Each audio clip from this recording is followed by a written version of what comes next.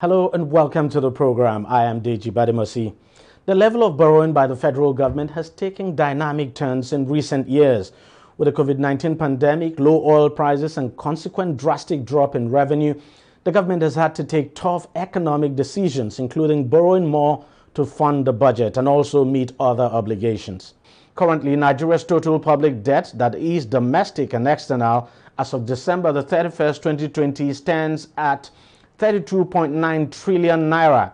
Now, contrary to what many people may think, this debt is not completely owed by the federal government. It's a sum total of monies owed by the federal and state governments. Of the total public debt stock, states in the country and the Federal Capital Territory account for about 6 trillion naira. So we're left with around 26.9 trillion, which is what the federal government alone owes. But it's also important to state here that there are also individuals and companies that equally owe the government. So right now, our standing funds and debt worth up to 5.2 trillion naira belonging to the federal government is being tied up in the hands of several debtors. The Ministry of Finance is hoping that through the second phase of its project Lighthouse, it will be able to recover the debts. Meanwhile, on the subnational level, Lagos, Rivers, and Akwa Ibom are the states with the highest debt stock. On the flip side, though, states that make up the top 10 with least internally generated revenue like Jigawa and Ekiti are also carrying huge debt burdens. Well, let's take a listen now to the Minister of Finance, Zainab Ahmed, speak on the issue of Nigeria's debt burden recently. There is a lot of sensitivity in Nigeria about the level of borrowing by the government, and it's not misplaced. And I said earlier on that the level of borrowing is not unreasonable, it's not high. The problem we have is that of revenue. So what we need to do is to increase our revenues to be able to enhance our debt service obligation capacity. If we say we will not borrow, and therefore we will not build rails and major infrastructure until our revenue rises enough, then we will regress as a country, we will be left behind, we won't be able to improve our business environment, and our economy will not grow. So it's a decision that every government has to take. And our assessment is that we need to borrow to build out major infrastructure. We just need to make sure that when we borrow, and the president has assured that we're doing that when we borrow, we're applying the borrowing to specific major infrastructure that will enhance the business environment in this country. Again, we all have to work, not just federal government, but state governments, to increase our revenue to enhance our debt service obligations. And we also have to make sure that when we're choosing the projects, we're choosing carefully the ones that will enhance business environment so that more revenue yields comes into the treasuries of the country. Well, that's the Minister of Finance, Budget and National Planning speaking on Nigeria's debt situation there. Joining me now on the program to discuss this further is Johnson Chukwu, who is the Managing Director and CEO of Cowrie Asset Management. He's an investment banker based in Lagos. Thank you very much, Mr. Chukwu, for joining us on the program.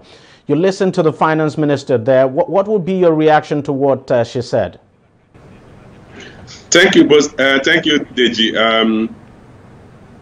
Thank you, Deji. The truth is that there's some element of truth in what he said, that our problem is not just the core problem Nigeria has is revenue problem. If you look at last year, 2020, total federal government collected revenue was 3.4 trillion naira at the end of November. Whereas the budget was more than 7 trillion.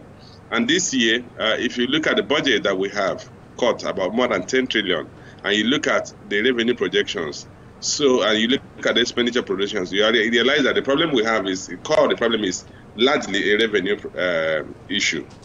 But I have a different opinion as it comes to the solution to this revenue challenge. And for me, the solution is not for government to continue accumulating debt, because debt service to revenue is a major challenge in the country. 2020 total government debt service as of November was 3.1 trillion naira. Total government revenue as of November was 3.4 trillion naira. which meant that virtually all the federal government revenue went into debt service. Debt service, yeah. And that is getting to a point where you can say debt service is getting unsustainable.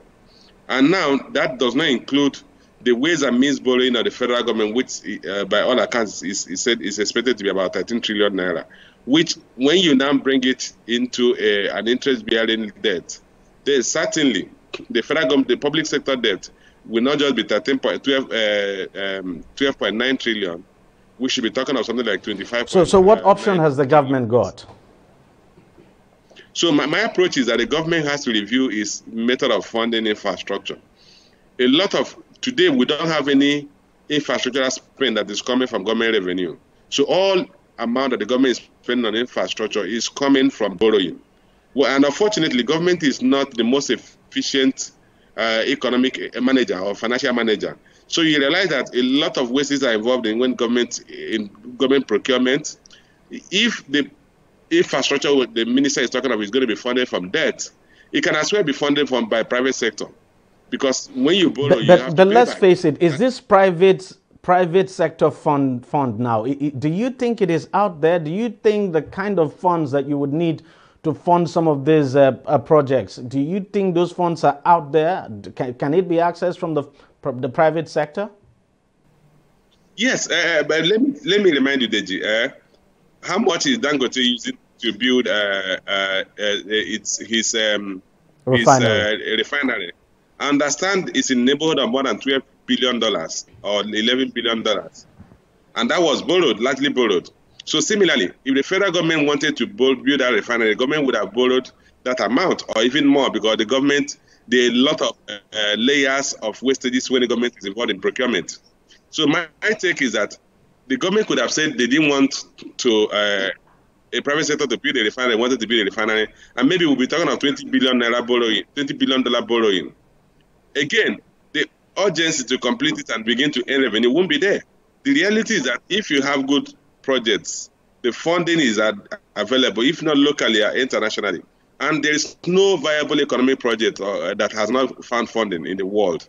It is basically who is the promoter of that project, what is the sovereign risk of the country where that project is located, what is the commercial viability of that project, is there a market for the product coming from that production. Once you tick all these aspects, then you're going to get funding from either local or foreign investors. And in the case of Nigeria, would you say Nigeria ticks all these aspects? To fund infrastructure, and we have a lot of wastage in those borrowing. And then the infrastructure the government is spending on are not commercially viable. In a lot of instances, there are a lot of padding in those costs of those infrastructure that will make them impossible for those projects to pay back the cash borrowed for them.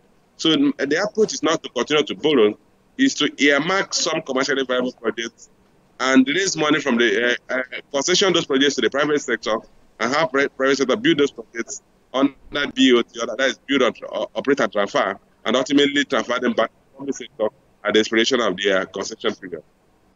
All right, Mr. Johnson Chukwu, thank you very much for your time, and thank you very much for joining us on the program. My pleasure. I will take a short break, and we'll be right back. Opinions are free, facts are sacred, but truth is universal. How, in practical terms, can we, for instance, de-escalate the tension? President must see himself as the President of the Federal Republic. We know where the enemy is. 3 places. The Lake Chad Basin, the border area between Nigeria and Cameroon, and then the Sambisa Forest. On DEJI360, we give you a complete dose of everything. Opinion, facts, and undiluted truth. I hardly believe what politicians say in this part of the world. A new Nigeria is possible, a future is possible. We delve into the issues, dissect it so that you can understand it, use it to take action. I don't think there's any need for any governor to look for grant for ranching. DEJI360, dissecting the issues.